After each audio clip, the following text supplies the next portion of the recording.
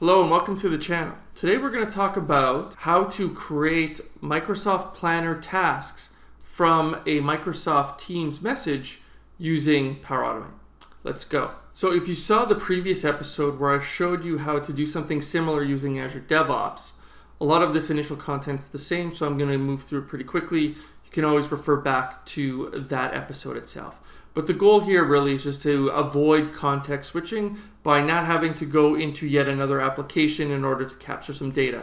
Here we can be in the middle of a Teams message or Teams context, but still be able to capture our planner data just to make sure that nothing slips through the cracks. Before we dive deeper into the content, I wanted to let you know about an emerging community found at serverlessnotes.com. This is a community resource that covers best practices, tips, and latest announcements built on contributions by technology enthusiasts from around the globe. On serverlessnotes.com, you'll find content related to Power Automate, Azure Logic Apps, Azure Service Bus, Azure Functions, and much, much more. Serverlessnotes.com is brought to you by Serverless 360, a portal that is focused on operations and support for Microsoft Azure serverless resources. Now, this is a complementary tool to the Azure portal, and it helps organizations in supporting Azure serverless applications. You can find out more about Serverless 360 at serverless360.com. Now, as a reminder, there are a couple prerequisites that we need to address. Number one is obviously you need Teams, and always recommended to get the latest version of Teams itself. In addition, you also need the Microsoft Power Automate app, or what's listed here as Flow. I guess the label hasn't been updated yet, but you also need to go ahead and install that application as well. Lastly, as another prerequisite, do create your flows in the default environment. Otherwise, they will not be discoverable. All right, well, let's go ahead. Let's see this in action. Okay, so first off, I'm going to go to Power Automate. I am going to go ahead and use the Teams connector and then use the for a selected message trigger. I'm then going to go ahead and author an adaptive card. Now you can go ahead and just change the existing sample that they provide you when you click that button, or you can just go ahead and click on new card. Here it's quite simple. I've got a task title and a task due date. Once I've configured my adaptive card, I'm going to go ahead and use the planner connector and the create a task action itself. I'm then going to use data from my adaptive card, including the custom data that I've been able to capture.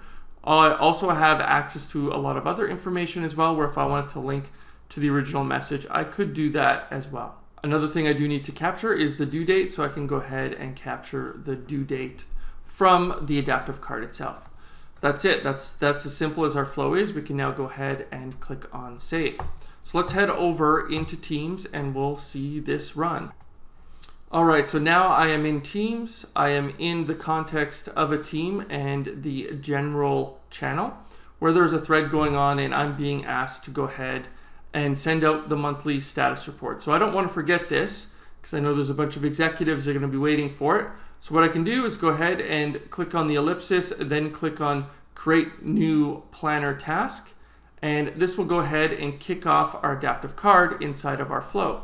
So here I'm going to go ahead and say send out the monthly status report, and then I'll give a due date. I'll then just go ahead and click on submit. All right, so let's go ahead, let's check out Planner to see if our task has arrived.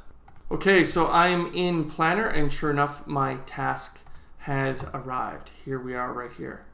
Now, one thing you do want to be aware of is whenever you're dealing with dates, you are dealing with them in UTC time. So you will have to plan for an offset where when you create the due date, you are creating it in the future that accommodates that offset. So right now, this is going to be displayed to me in localized time, whereas when the task itself was created, it was in UTC time. So that's something just to pay attention to. But otherwise, we can see that we now have a monthly status report. I can go ahead and add additional notes if I want. I can go ahead and set the progress and manage it just like any other planner task. All right, so that concludes today's episode. Short and sweet, but obviously very useful. I think this is something you can use in your everyday lives in order just to be able to transition data from one system to another without having to always log into it and context switch, which I think at the end of the day is the goal here. Become more productive, reduce context switching, reduce just wasting time like navigating to different applications, but still get the result that you're looking for. All right, so I'll catch you next week where I'll have another episode on Power Platform technology. But in the meantime, if you're not following me on Twitter, I would encourage you to do so. You can find me at Weare. If you haven't subscribed to this channel, please go ahead and click that subscribe button, and likes are always appreciated. Thanks and take care. Bye.